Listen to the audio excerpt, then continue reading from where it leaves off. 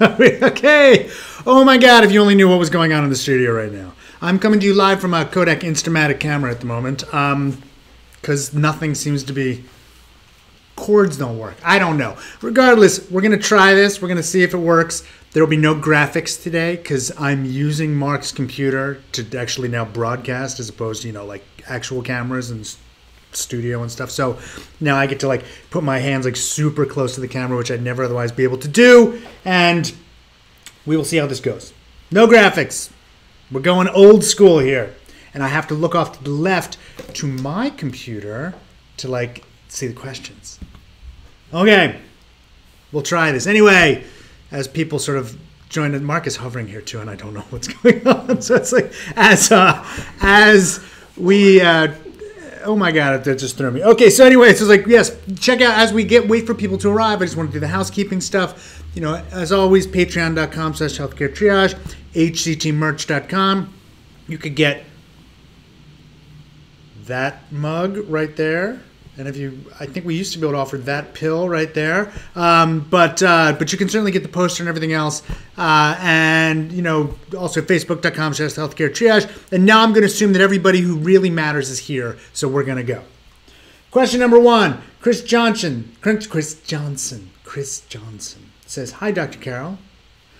What does the scientific evidence say about the effectiveness of acupuncture?" Wikipedia says, and we all know Wikipedia is always right. Systematic reviews found little evidence of acupuncture's effectiveness in treating pain. All right.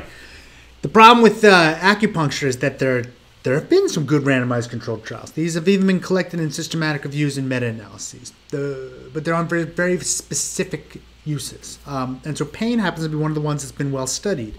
And what they found, and we also can do actually good randomized controlled trials, placebo-controlled blinded, where they actually like, you know, stick the needle in the correct spot in the intervention groups, and then stick needles in the control spots, or you know, in other spots for the control group, and actually test not only is it the needle sticking in, but in the certain places does it work. And what they found was that in a very recent systematic review and meta-analysis, that it appeared that for pain control, acupuncture actually worked, and that it reduced pain more than placebo did. Now, some scientists argue that the effect sizes weren't huge. Others will argue that, you know, even then it's not totally clear. But the bottom line is that it's like we have passed the threshold at which point my eyes will stop rolling when people talk about using acupuncture for pain control.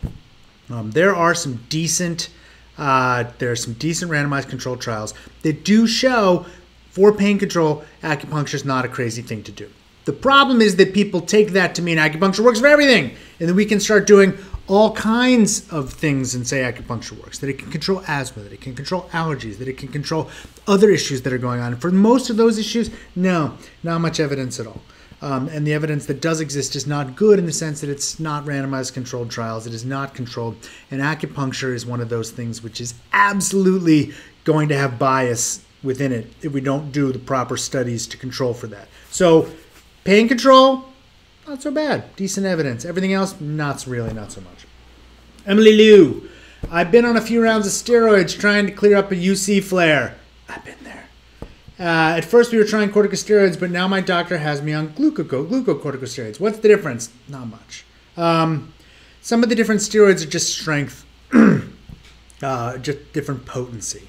And so we even when we use them for like, oh my God, I'm seeing like these Slack conversations in the corner, and something is going crazy. So we use different formulations of steroids even on the skin when we control eczema and things like that, because sometimes you need a stronger steroid and sometimes you don't, and you want to tailor it to the person. So I would assume that they're trying steroids in you in different potencies and different types because of the difficulty in getting ahead of your flares. I sympathize. I've been there. Being on steroids for flares sucks. Being on steroids in general sometimes sucks. Flares sucks. UC can suck. I sympathize all the way around. Brandon Boswell says, is it true that consuming soy milk will increase estrogen level and negatively affect health? I drink soy milk, and people always tell me I should switch to the other milk substitutes like almond milk. No, I don't think there's any conclusive or good evidence that says that soy milk and estrogens are a real problem. This is one of those things that like is really popular on some of the out there food sites that'll talk about toxins and all this other stuff. First of all, why are you drinking that much soy milk that you could even be getting estrogens that could possibly do it? There's no reason to drink milk. It's the milk emperor. You don't need the milk. You don't. I don't understand why if you can't have milk, you need that much soy milk. I mean, is it because you need it in cereal? That I'll buy. Do you want a little bit in your coffee? So be it. But it shouldn't be in amounts that like you should be concerned that you're consuming estrogen in an amount that'll affect your health. I mean, people take estrogen in doses that will prevent pregnancy, and wow, that was freaky. That will prevent pregnancy and they're not like affecting their health. So it's like no, I wouldn't avoid soy milk because of the estrogen issue, but in the same issue, why? That's not milk. It's not. Milk is produced by mammals. And almond milk, it's not milk. Coconut milk, it's not milk. None of it's milk. I'm just fascinated because I never actually get to see myself while I'm doing this. And now I see myself while I'm doing this. And it's freaking me out just a bit. Question 4. Christina Lai. When should children begin seeing the dentist? Well, as soon as their eyes start working. You see what I did there? No, oh my God, this is not good. Every source lists a different age. Okay, when you should start visiting the dentist, we start talking to people about that at about a year age usually. And that's when also you should start brushing their teeth. And you want to protect their teeth, and you can brush it even earlier, not using fluoride toothpaste. But you don't want to be giving them fluoride toothpaste when they're really small because they'll swallow it. And we don't want them to swallow it, but they're too little to control that. So you got to be careful with the fluoride toothpaste. But brushing is always a good idea. And seeing the dentist, I think most recommendations would be about a year of age. I just wrote a piece in the New York Times on all the evidence behind all the dental stuff we do. You should go read it. We'll be doing an upcoming healthcare triage episode on it if you don't feel like reading it. But if you want to go read it, it was in this week's paper. All right, Oscar Barda. Hello! I asked on Twitter, but I'll try my luck here. What are antioxidants and what are they for, and why do we need them or don't? Okay, you need antioxidants in your body. But your body does a pretty good job of providing the antioxidants you need. Antioxidants are what we call free radicals. And what happens in your body is sometimes different biochemical processes, they'll shoot off electrons. And we don't want those electrons like bombarding into DNA or bombarding into other things that they could hurt. So we want sort of a wall, we want defense to suck up those things. They're sucking up the free radicals. That's what antioxidants do. They are there to like sort of protect you by sucking up the free radicals that we would otherwise care about and that could hurt us. The thing is, as I just said, though, your body does a very good job of providing you the antioxidants you need. Many vitamins, many things you eat are technically antioxidants. All antioxidants are not the same. They don't all provide the same thing, but they are in there to protect your body. All of the things that, like, this is where, like, you saw a huge number of studies back in the day. They'd be like, now we've identified the antioxidants. If we give the mice the antioxidants, they'll live so long, and now it'll be the same. Okay, so when we try that stuff out finally in humans, it doesn't work. It just doesn't work. It doesn't. You can look at me this way. You can look at me this way. It just doesn't work. And so, taking mega doses of antioxidants, as we've said before, just creates very expensive urine. That's all it does. That the studies of high levels of antioxidants, it doesn't prevent cancer, doesn't make you live longer, doesn't do lots of other things. It just doesn't work. Now, of course, if you're deficient in one of these things, it would be bad. But the vast majority of Americans are not. They are not deficient in these kinds of things. And over or mega dosing in them will not provide you with the serious improvements in health that you are looking for. Dorothy, and now I answered you. So if I missed that on Twitter, I apologize. Dorothy Menifee says, I've heard differing answers on how often I should see a dermatologist. Is it different for people who are high risk for skin cancer? This is a great question. So we don't have a definitive response. I have to go see a dermatologist every year because my doctor tells me to, and I try not to be my own doctor. But that's because I have ulcerative colitis, and I am on a drug which potentially increases my risk, theoretically, for skin cancer. Therefore, my doctor sends me to the dermatologist. And when I go to the dermatologist, basically I sit there in my underwear while he sort of walks around me in 360 degrees with a magnifying glass while someone stands on the other side of the room and types away. And he goes, area 1 is clear. Area 2 is clear. And that's the whole visit. That's the whole visit. And it costs a fortune. I literally, what a racket. Blows me away. And I'm sure now I'm going to get angry tweets from dermatologists who tell me that they're doing important life-saving work. But it's literally just like, it's amazing. Like this is one where I'm like, why do I need to come? This could probably be done by telemedicine or something else. No tests, no labs, no physical exam. No one touches me. It's just going around with the magnifying glass. But my doctor says I need it, and I'm going to go because I try not to be my own doctor. Does everyone need to do that? I would bet no, unless they're at high risk. Because I didn't do it before I was at high risk. There's a side benefit, though. Every time my wife tells me she's nervous about the sun and everything else, and she goes, have you been to the dermatologist? I go, yes, I have. She has not, which shows you the double standard that sometimes occurs in the Carroll household. Now I really hope she's not watching this, or I'm going to get into trouble later. I feel like when the camera is this close and I'm doing it, I'm almost performing more loosely. I can't. This will be an interesting test because it's very strange seeing myself here. Jenna Van Sickle asks, well, I'm assuming Jenna's 3-year-old has eczema that they're really struggling with. They have a wonderful allergist, and they did tons of allergy testing a year ago, which identified eggs, and eliminating them has helped tremendously, but recently the eczema seems to be getting worse again. How do we know when it might be time to do more allergy testing? I don't want to put them through unnecessary testing. All right. There's an issue here. You got 2 things going on. One is allergies, and the other is eczema. And it's not necessary that the 2 things meet in the middle. Lots of people have allergies and no eczema. Lots of people have eczema and no allergies. I assume that your doctor and your allergist were thinking maybe if we keep the allergies at bay, that will help keep the eczema at bay. But that's not necessarily always going to be true. People have lots of eczema without allergies. I get eczema, interestingly enough, when my ulcerative colitis is flaring. In fact, it used to be an early warning sign for me because I used to get it on my hands. And it's like when I noticed getting eczema patches on my hands, I'd start to get nervous that meant that I was in the beginning of a flare, the midst of a flare, and I'd start to get nervous. And I noticed that since I've been much more tightly controlled on the latest drug that I take for the last, 6-7 years, I've had no eczema. But that's not allergies. That's an autoimmune thing. And eczema is really an autoimmune thing. And not all allergies are necessarily an autoimmune thing. Allergies are a slightly different biochemical pathway that can overlap, but not necessarily not. So I don't know that you need more allergy testing.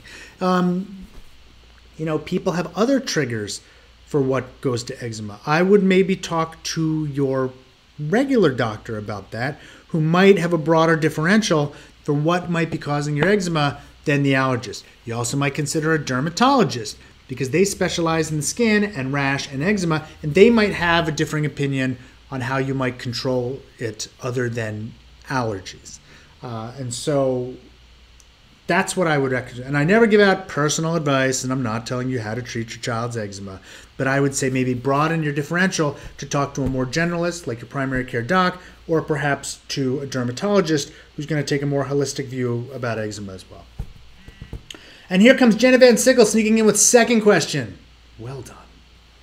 Can you talk more about when you would recommend someone see a therapist? What sorts of indications? How to find a good one? What to say when scheduling an appointment? I have such a low bar for this that I'm probably atypical. When should you start seeing a therapist? If you're thinking about seeing a therapist. What's the downside? I never understand this, other than the cost, which I'm not trying to brush away, but if you would, you'd see a doctor, you'd never go, the cost. If you wouldn't do that, you shouldn't have this. You'd have the same thing for a therapist. Do you have an issue that's concerning you? Anxiety, depression, sadness, something else, and that's really of concern, that's impacting your life? Why not think about seeing a therapist? The worst case scenario is you see a therapist for one time and they say, you know what, you don't need a therapist. What sorts of indications? Anything that has to do with mental health. Anything you feel you're not doing well.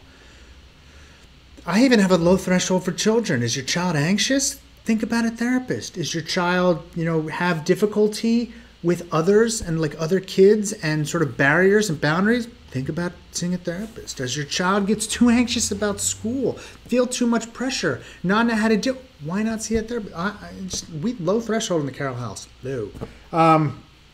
Issues with family? Think about a therapist. Issues with work? Think about a therapist. Issues with friends? Why not?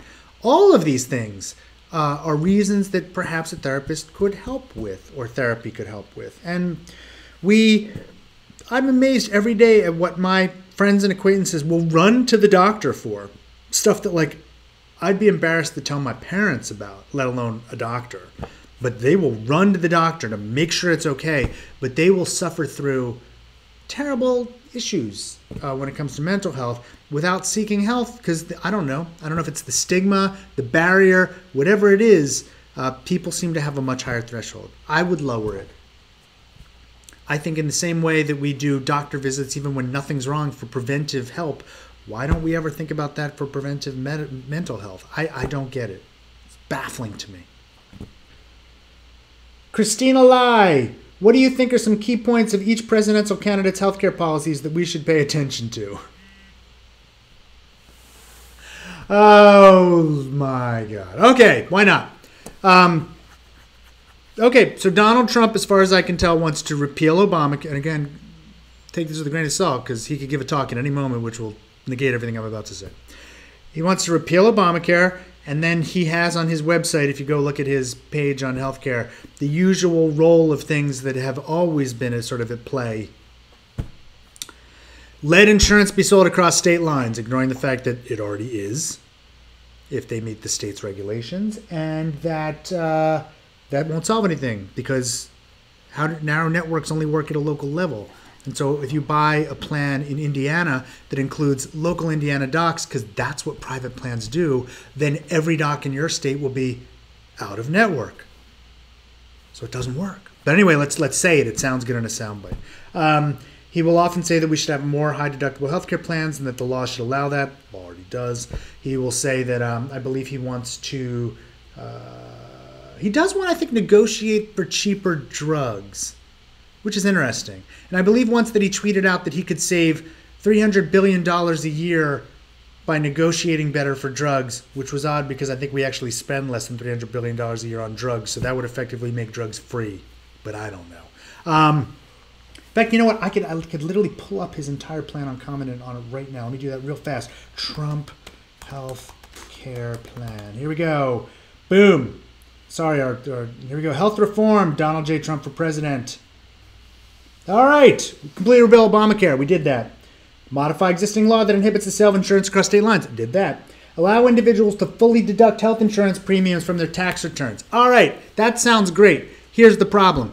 Deductions only work if you pay income tax. And since more than half Americans, or about half of Americans, don't pay income tax, they can't deduct anything. So this provides no benefit whatsoever for the poorer half of America, who are the ones that most need help affording it. Moreover, because it's a deduction, the highest savings go to people who pay the most. So if I pay the top tax break, my deduction's worth a fortune. If you pay a very low tax bracket, your deduction is worth much less. So this benefits rich people the most, and they're the ones who already have insurance.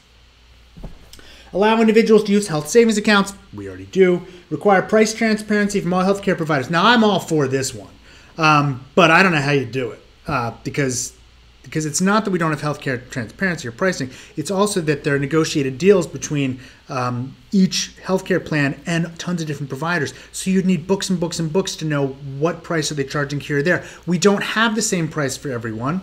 That's how the private system works here, unless we go to an all-payer system like Maryland has, but that's very unpopular amongst Republicans, so I don't know how you get the transparency. Block grant Medicaid to states. I've talked about this before. It's almost impossible to do because the way that those plans save money is by drastically curtailing Medicaid spending, and since most Medicaid spending goes to like old people who are also dual eligible, you can't really cut their health care, so you wind up cutting kids and pregnant moms who are relatively cheap, so it's hard to do. Remove barriers to entry to the free market for drug providers that offer safe, reliable, cheaper products and do negotiate, and that we've addressed. All right, so you can see I'm not very pro Donald Trump healthcare reform, which shouldn't be surprising if you follow me at all on Twitter, but there it is. Clinton. healthcare reform. I'm going to guess she's pretty much for keeping the Affordable Care Act going. And it might be, let's see, Hillary for America Healthcare. Let's look at hers. She says, defend and expand the Affordable Care Act, which, again, this is going to be hard because you're going to think I'm biased, but partially I'm biased because if this is the way we're going to reform healthcare, we should improve it. Bring down out-of-pocket costs like copays and deductibles. I'm fine with that in theory, but that will cost more money. Reduce the cost of prescription drugs. This is where I'm not sure how we're going to do it. Government intervention to this would be a real thorny issue with innovation. We could try some of the schemes we talked about in this week's Healthcare Triage on Monday, which actually reward innovation in trying to bring healthcare systems down and uses the free market to do that. That I'd be for. That is not what Hillary necessarily has said. Fight for health insurance for the lowest income Americans in every state by incentivizing states to expand Medicaid. I'm for that again. You've heard me talk about the Medicaid expansion multiple times and how it's a relatively cost-effective way to expand coverage. It's cheap. Medicaid is cheap. This is probably a good plan, especially if this is the way we're going. Expand access to rural Americans who have difficulty finding quality. Now this again, it's that's a great platitude. It sounds great. How? That's where the rubber meets the road. Is it going to be super expensive? Is it going to hurt quality otherwise? How are we going to do it? I don't know. Defend access to reproductive health care. Okay. I'm for that too. A lot of these is I'm for it, but these are more what we should do rather than how we should do it. And double funding for community health centers and support the healthcare workforce. Again, fine, but that costs a lot of money. So my issue with I guess Senator Clinton, or not Senator, what do we call her now? Secretary Clinton? Does he always go with the last one? Secretary Clinton, Hillary Clinton, Clinton's healthcare proposals, is that they're less what you're going to do, and I can attack those as I can do with Donald Trump's, and more here are things I think will be great ideas that, again, I'm sort of for, but when we get to the trade-offs, everyone's going to lose their mind. If this will raise the spending, healthcare spending, people will lose their mind. If this will result in more regulations, people will lose their minds. And of course, it's the opposite of what Trump says he wants. She wants to expand and protect the Affordable Care Act. He wants to dismantle the Affordable Care Act. You've watched my videos. I think you're going to know that I tend to favor one more than the other. And it's not that I think the Affordable Care Act is the be-all and end-all of healthcare reform. I have come to accept that the United States seems to want to create a universal or as close to universal system as we can by building and expanding on the private insurance system that we have as much as possible. Should you want to do that, you're going the route of a Switzerland or a Germany. You're doing it through a private insurance market. That means the teeth of what they do. Switzerland has a rock-hard individual mandate, not this wishy one that we have here. You want to do it that way? You need a better mandate. People are going to hate that. You want to do things with private insurance? Accept local networks, accept narrow networks. That's how they compete. We don't like that. So we always want dessert without the vegetables. Welcome to the United States of America. Next question. Razdelik, what medical skill besides CPR would you wish the general public to master? Oh, that's a good question. I mean, and it's not necessarily CPR so much as it is well, I guess it is. It's like basic life support. BLS saves lives. We talk about sort of the Heimlich, but that, that's getting out of vogue, and I'm not sure how many lives that saves. So no. BLS, yeah, that's so great. I guess I don't know. I'd like people to learn public health about what to do. I wish people knew how to eat better. I wish people would be more physically active. Those would really improve things, but I don't know if those would save other people's lives, which is what I suspect you were asking. The big thing that saves people is basic life support, because that's, of course, what kills people. All right, how about driving more safely? Accidents are a huge problem in the United States. Human error is still the #1 cause. Drive more safely. There you go.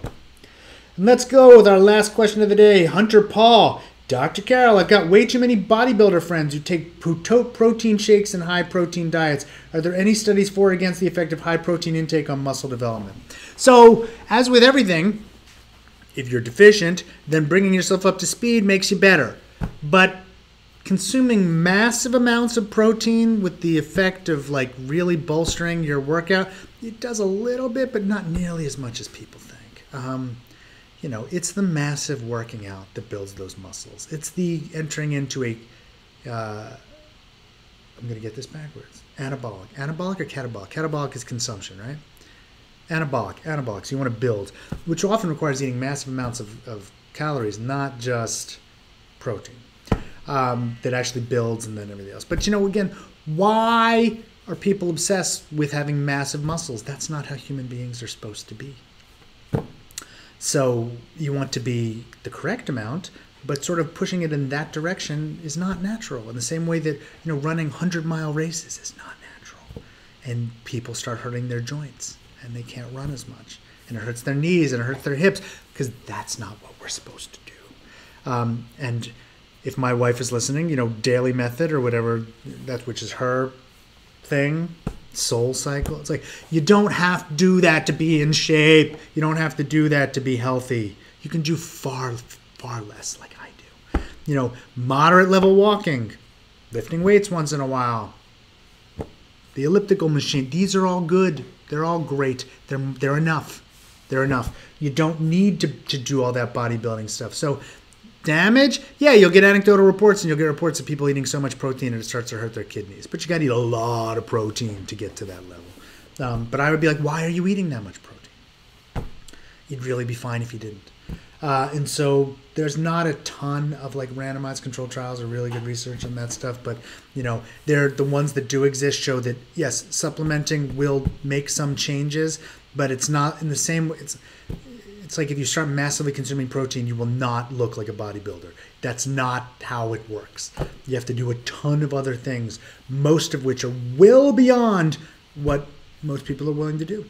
And so it does not work, and it's a massive waste of time and money. Thank you for tuning in for this special episode of Healthcare Triage Live, brought to you by Close-Up Cameras. Next week, we will be doing this again. We're gonna have Healthcare Triage, and Healthcare Triage news will be related to Healthcare Triage. We're going to talk about EpiPens, which have been all over the news. And if you haven't read my article yet, we'll be covering it next week. We're going to do Healthcare Triage Live next week as well. Thank you for tuning in. If you can, patreon.com/healthcaretriage. We really expect, just totally freaked out because I just saw an email come to Mark from somebody that works with me. And so I just got totally distracted. Anyway, patreon.com/healthcaretriage. Any support you can give us, we really do appreciate. HCTmerch.com. Check out the Facebook page. Watch Healthcare Triage. Thank you so much for tuning in. We really appreciate it. It's this one. Thank you, and goodbye.